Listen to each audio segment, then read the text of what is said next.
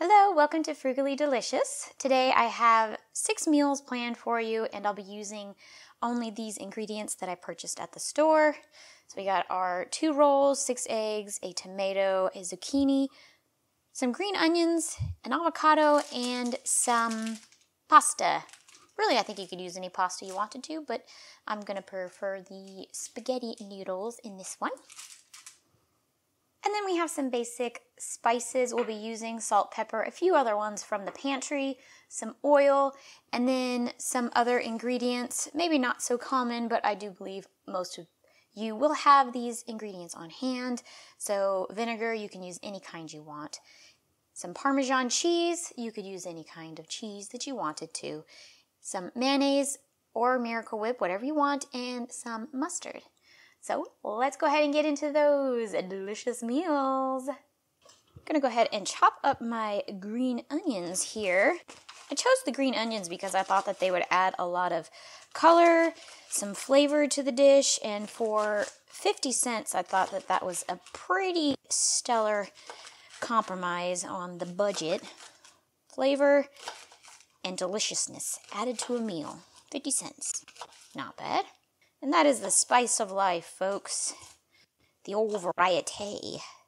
I have never made cloud eggs before, so this is going to be an experiment for myself. It said to separate the yolk from the egg white. I'm going to set the egg yolk aside for now. I'm going to put a little bit of salt and pepper inside of the egg whites. That's what it calls for. Now, it also did call for ham, but I am not going to use that because girl don't got no ham.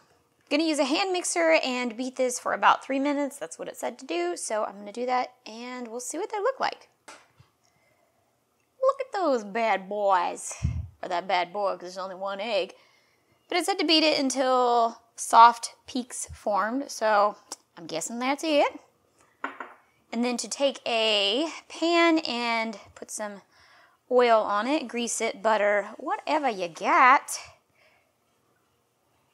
I'm kind of scared, so I'm going to put a good amount of oil on here because, boy, oh boy, I don't want that to stick.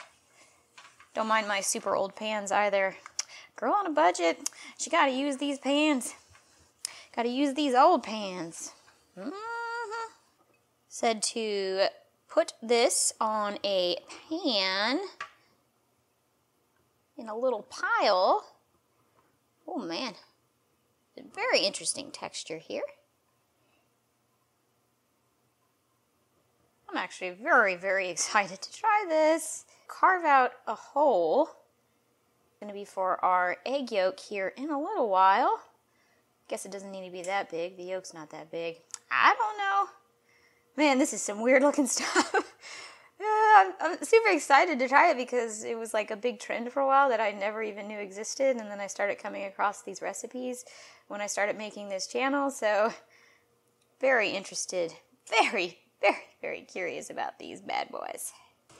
Well, like my little bonehead self, this is what I do, especially with this new filming. I tend to forget a lot of things. Well, it said to put Parmesan cheese and some ham in here. Of course, I don't have ham, so I'm going to put the Parmesan cheese right on top, guys. I'm improvising my little backside off here. There we go. Yeah, it looks fine. It's good. Mixture's in, though, okay? I did preheat my oven to 450, and it says to cook this first time for about 3 minutes. Let's go. She's steaming and just came out of the oven. Kind of looks like mashed potatoes, but oh no, it's not. Have my yolk, it kind of busted. I'm not really worried about it because you can't fix it. I will put the yolk inside of here. I'm going to put a few little pieces of green onion on the top. So they'll cook for a few minutes while they're in the oven. It says to cook for 3 minutes, again at 450.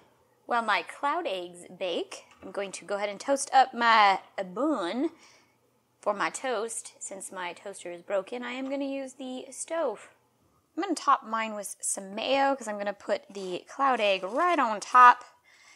Kind of like a sandwich, I guess, in a way. You can put butter on yours too if you want, or whatever you want to put on your toast. I have my cloud egg here. It did stick to the pan just a little bit, so I would recommend using a good amount of oil on there.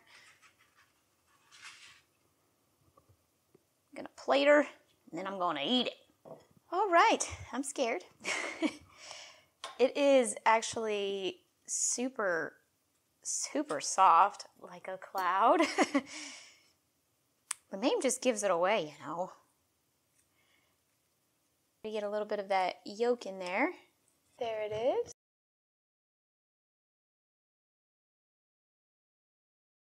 Okay, it's all very, very mild tasting. I see why they would probably want to add some ham in there.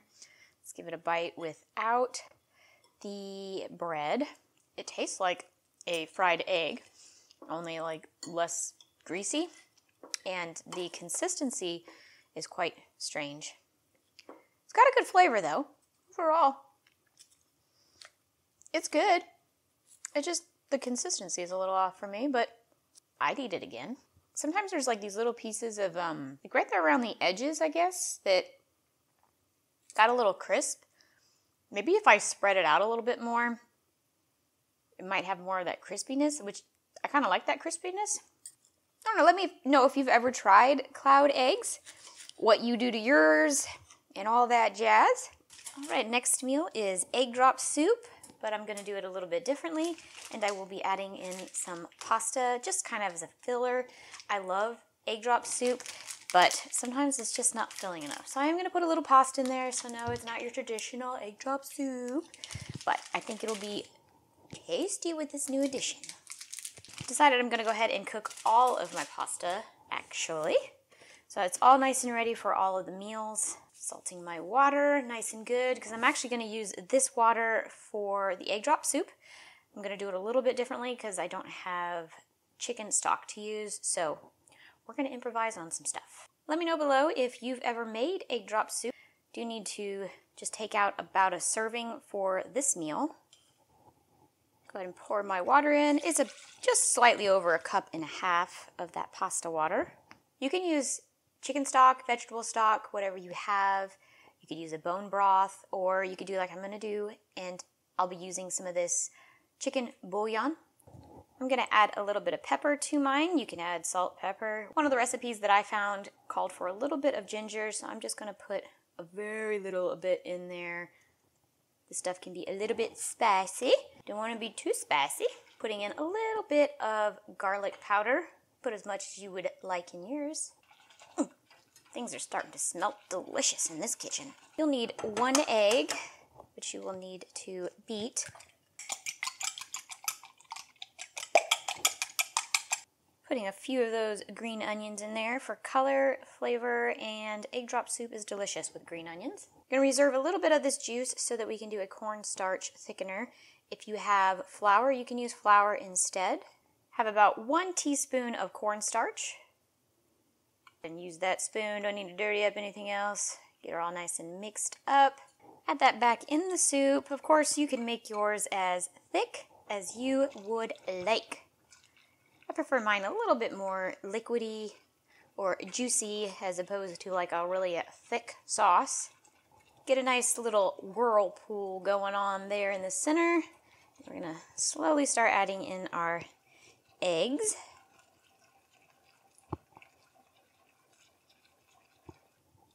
There we go. And then keep stirring for about 30 seconds to a minute. I did read online that they said that you should use a nice high quality broth to get like the best flavor out of the soup, but since this is a budget video, we're gonna make this the old cheapest possible way, and hopefully it still tastes just as tasty. Okay, removing that from the heat, and then I'm gonna get my pasta ready to put in here. Since the pasta's already cooked, all you gotta do is add it in there. It's a lot of pasta here, so I'm gonna kind of add as much as I want. I want the pasta strips to be really, really small, so they're bite-sized, so plenty fits on the spoon, but nothing kind of hangs over. A nice, neat, tidy bite. I would recommend not putting the pasta in the soup until you are ready to eat, because the pasta will, of course, still absorb some of the liquids from it. So if you like a saucy kind of a soup, just wait till you are just about ready to eat it. It smells really, really good. Lots of green onions in there, little egg pieces, noodles.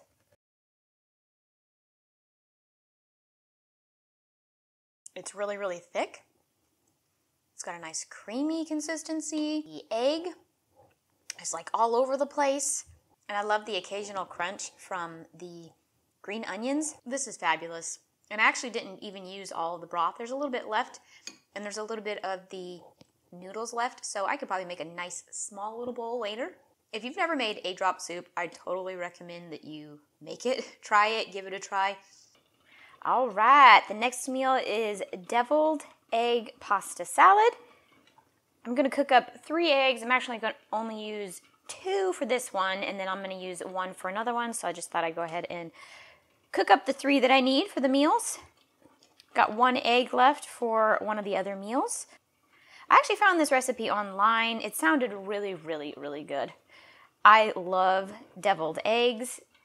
So I thought this would be a nice little interesting thing to try. I'm hoping it turns out good with the pasta.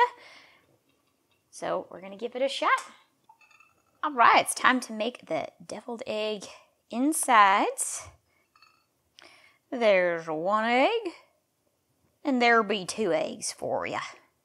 I will be making my sauce. This is just how I make my sauce. If you have a different way to make it, you can do that. I do want to put some green onions in there. Nice little crunch. Nice little color. I might put some on top too, actually, so I'll put that aside. Adding a little bit of vinegar. It's probably going to be about a teaspoon to a tablespoon. You like yours tangy? Go ahead and put enough in there to make it tangy.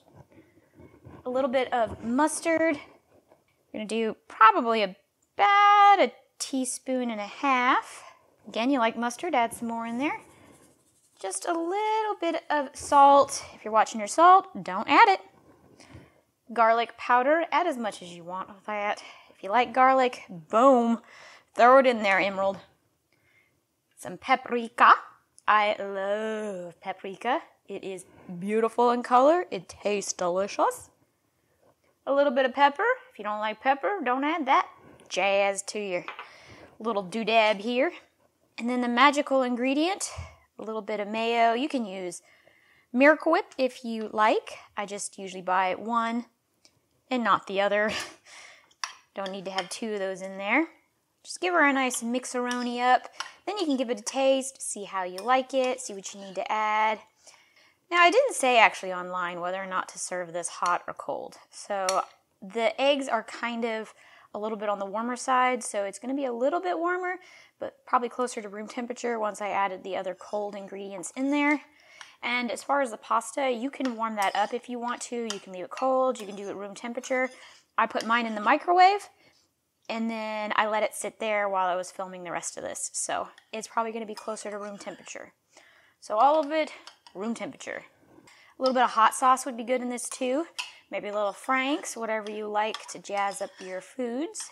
You can put this all in the bowl and just mix it up and eat it, but kind of going for presentation here, I do like to take pictures of all of my meals that I cook. And I put them in a frugally delicious digital cookbook that is available on my Patreon.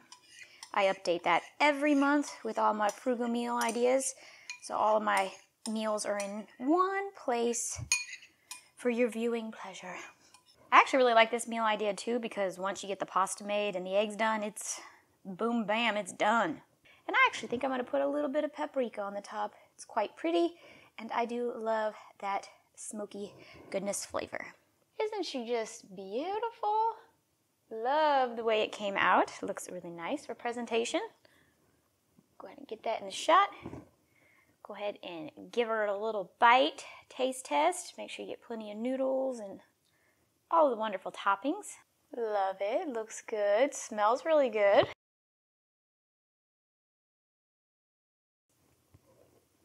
That's actually really good. Really like that pasta with that. I was a little bit scared of what it would exactly taste like. It tastes like deviled eggs, and then it has that pasta flavor to it. So, you know, like if you ever eat plain pasta, you'll know what I'm talking about. I like the consistency of everything together. It's not like mush or anything. It has the nice crisp from the green onions. It has a lot of flavor from the paprika and all the flavorings I put in there. Spices and seasoning. Overall, this is a pretty good dish. I would definitely eat this again. Tastes amazing, actually. I think if you wanted a little bit more of a crunch, putting some regular onions in here, like yellow or white onions, would be really, really good. And I do want to give this a try with a little bit of hot sauce. This is just some off-brand hot sauce from Kroger. This hot sauce definitely takes it up a notch, and I think I will eat it on the rest of my pasta. Let me know if you guys have ever tried deviled egg pasta, or maybe what's the oddest thing you've ever put on pasta noodles. I'm always down for trying different kinds of pasta meals. All right, the next meal is an egg avocado salad. I'm actually gonna make it like an egg salad that you would put on toast. Doing the same thing, but we're gonna do it avocado style. No mayo in this, so a little less fat. I'm only going to be using half of the avocado this time. The other half is actually going to be used in 2 different meals. My avocados chopped up. Just going to smash up a few of the pieces just so there's a little bit of smoother consistency in there, and then a few of the pieces I am going to leave whole. My avocados are mashed up, kind of. It was a little bit on the firmer side. Should have left it on the counter for a day or two so it could soften up. It's not going to come out as great as I would like it to, but I think it'll still be good. Chopping up my egg, adding in a little bit of pepper, a little paprika, putting in some green onions for a little bit of color in there. A dash or splash of salt in there. I'm going to add just a bit of mustard to it. Now, if you want to, you can add mayo to it or Miracle Whip, but going for a little bit of a lighter flavor here. I have my last roll toasted up. I'm going to add my toppings on the top, and we'll see what it looks like. All right, there she is. She's not as pretty as some of the other ones, but I think it'll taste pretty good. I did put a little bit of hot sauce on top of mine. You can top yours with some mustard if you'd like. It definitely has a lighter taste without the mayo, which I think I kind of like. It's a lot less like sloppy. At the same time, it has a more mild flavor than an egg salad. And I really, really like the addition of the hot sauce on top. I think that's really, really good. I love the crunch of the bread against the toppings. It's a pretty good meal overall. I would definitely eat this again. For the next meal, I will be enjoying some pasta salad. Just going to use some fresh garlic. You can use powder if you want to. I do want to release the flavors of the garlic, so I just want to cook this up a little bit. Also, I'm going to put the seasonings in there. I'm going to add some oregano, onion powder. All right, she's done. That's the easiest thing I'm going to do today. That garlic smells downright delicious. I will be making my Italian dressing, vinaigrette dressing, whatever you want to call it, using probably about a tablespoon of vinegar. Use whatever kind of vinegar you want. A little bit of water, probably about a teaspoon to a tablespoon. Of course, you can salt and pepper yours to your taste. I'm going to put just a dash of salties in there. A little pinch of pepper. Going to add in my cooked garlic and seasons. About a teaspoon to a tablespoon of olive oil. Of course, you adjust these to your taste and liking. And then to kind of cut back on the acidity a little bit, just a pinch, literally a pinch of sugar. Don't want sugar? Omit the sugar. Sugar. This stuff's really good when it's shaken and not stirred, so shake, shake, shake. She smells really, really good. Now what's a pasta salad without some fresh vegetables? I'm going to use some zucchini. The rest I'm going to use for another meal. I might have a little bit left also. You can cook your veggies if you want to. I don't plan on doing that. I want them nice and fresh and crispy. I'm going to use, just for a splash of color and a little bit of flavor, a little bit of some tomato. I do need most of this for the last meal, so saving that. You can totally omit this. You can add more if you want. You can use canned tomatoes if that's what you have. Whatever you want to do, whatever vegetables you want to add to it. I have some avocado. I'm saving a little bit for the next meal, and then I'm going to use a little bit for this one. And then let's build us some pasta salad. Got plenty left for this meal and then the last meal. Kind of interested in the last meal myself because it's a little spin on something most people eat quite often.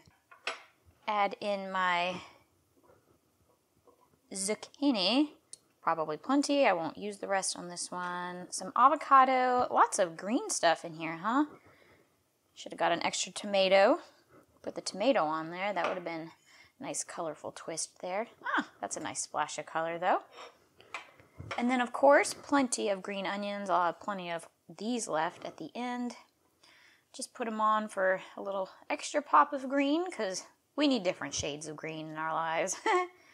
Top her with your sauce, like a boss. All right, she's plated. Let's give her a taste. All right, there she is.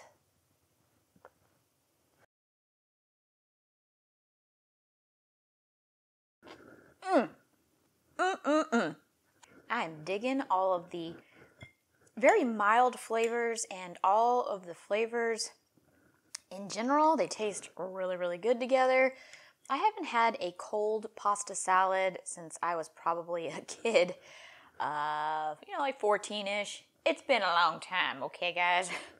It was actually one of my favorite, summertime meals that one of my parents' friends used to always make. It was one of my favorite things she would make when we would all get together and do a little potluck. For the next meal, I'm going to make some fried spaghetti with a fried egg. I found this recipe online, thought it was interesting, never had fried spaghetti, thought I'd give it a try. I like spaghetti. We usually have leftovers of spaghetti, right? Because we make too many noodles. So I'm going to make some homemade sauce.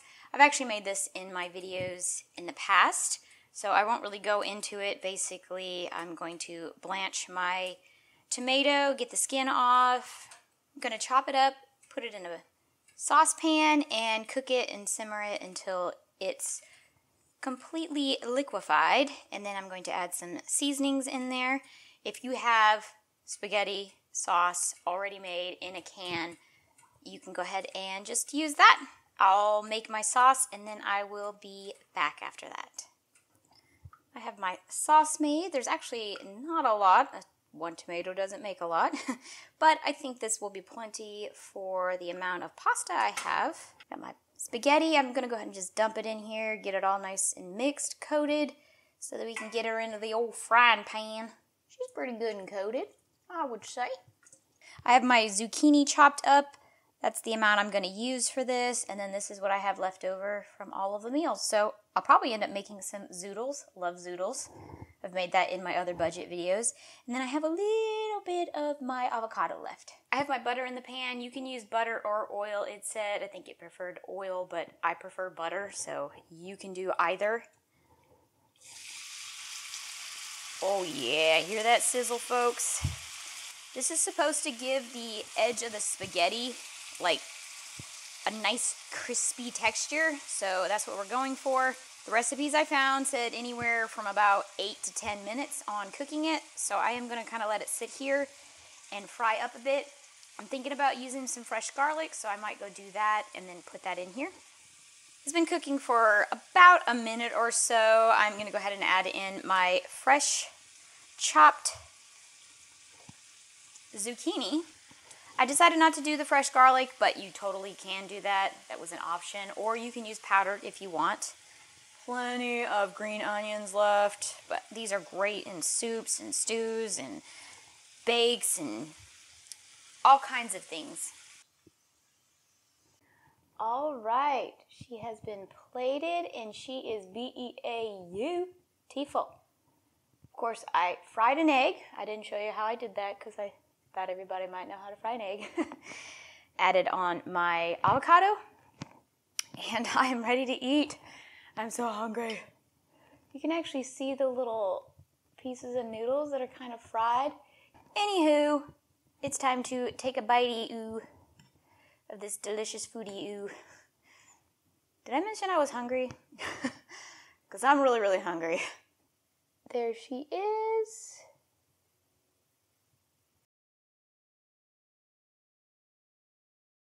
Those noodles are really good. With how it was, I guess, fried in the pan, really brings out the flavor in that sauce. That tomato. Get a little more egg in this one. I don't think I got enough egg in that last one. And that yolk actually works quite nicely with the spaghetti. I usually don't like my yolks running, but I decided to go ahead and leave it like that this time, since I thought it would be a little bit better overall for the dish. It would add a little bit more flavor with the yolk. I was afraid the noodles were actually going to become really, really soggy, but they totally are not. Next time, I think I actually am going to leave it on there even longer, maybe another 5 minutes or so. I'm really enjoying these little crispy textures. Let me know if you guys have ever had fried spaghetti. I appreciate each and every one of you for watching. Thank you for being here. I enjoyed making this video, and I hope to see you next week. Thank you so much for watching. Happy eating, my friends.